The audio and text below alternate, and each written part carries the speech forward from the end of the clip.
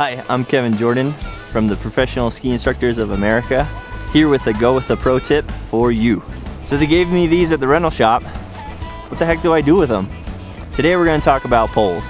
Poles will help us with timing so we can ski more efficiently and effectively. First thing we gotta learn how to do, how to swing those poles. What I'm going to do is I'm going to swing from the wrists.